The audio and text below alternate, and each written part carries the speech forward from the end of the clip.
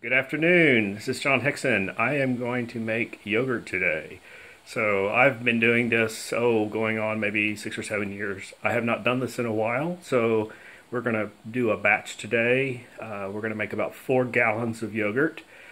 And I have been lazy the past several years and been buying yogurt, and it has gotten to a point where I have two yogurts that I like.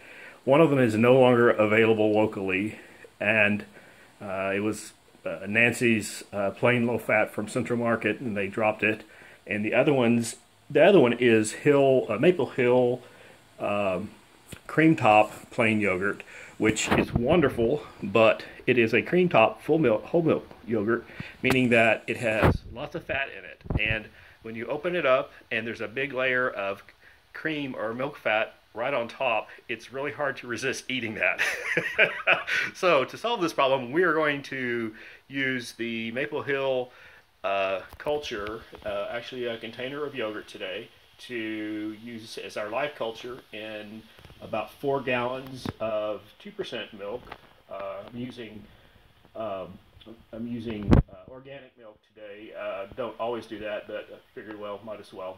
It's still a lot cheaper than spending $5 for a 32-ounce container of yogurt. It's a lot cheaper, actually. So anyway, I'm going to flip around, show you what I've got started so far.